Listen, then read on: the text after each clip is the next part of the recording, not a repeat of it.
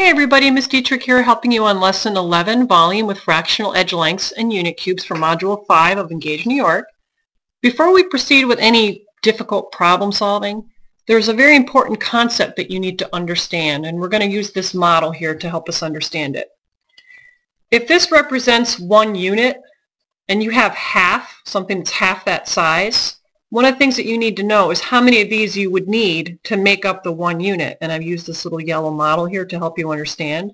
Do you see how you would need 8 of these to make up one of these if this represents a half a unit?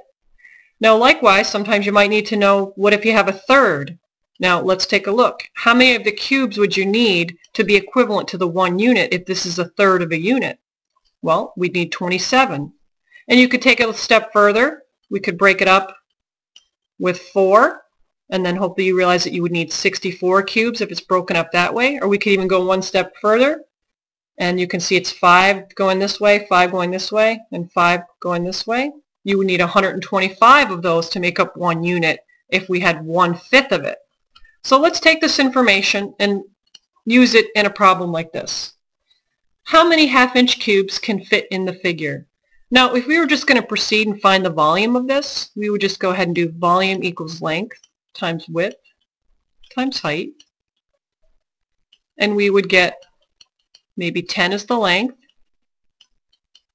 The width we would say is 4. And then the height we would say is 6.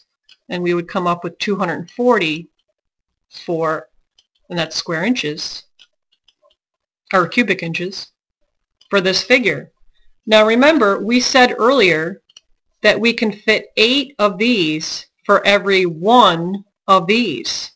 So if we have 240 of these, doesn't that mean that we would have to multiply that number by 8 to get how many of these would be in the entire figure? And again, just to make sure you understand, that's because 8 of these will fit into one of these.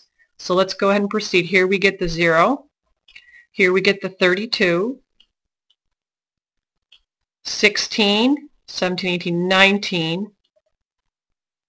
So in other words, the answer to this question, how many half-inch cubes can fit in the figure? It would be 1,920 of these that can fit in here. Now let's just pretend that this is not a half-inch cube, but let's say it's 1/3 of an inch. Let's just talk about how you would do this differently. Let's go back. If it's 1/3 of an inch, that means you could fit 27 of these in one of these. So what you would have to do in that case is you would have to take this number and not multiply it by 8, but instead you would multiply it by 27, and you would get a completely different answer because it wouldn't be this anymore. And likewise, if it were 1/4 of an inch, then you would have to multiply it by 64 because there's 64 of these in one cubic unit, and so on. This is very important that you understand this because you're going to get a lot of problems in the core standards demand that you really understand this idea of, cubing things, and there's a lot of problems that you're going to find like that. So your understanding of this is going to be very helpful.